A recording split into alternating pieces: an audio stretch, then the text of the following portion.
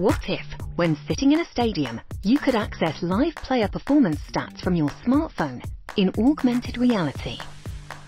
1, 2, 3. Or carry out telemedicine consultations with a remote doctor who analyzes and communicates information with the patient in real time? And why not clean up whole stretches of water? With 5G, you can remotely control a fleet of robots from a smartphone, or even record and stream live training sessions. The dreams of tomorrow are now possible today, thanks to 5G. All of these companies have been supported by an Orange 5G lab. In 1 year, Orange has opened 7 Orange 5G labs in France, 1 in Belgium, and 1 in Romania.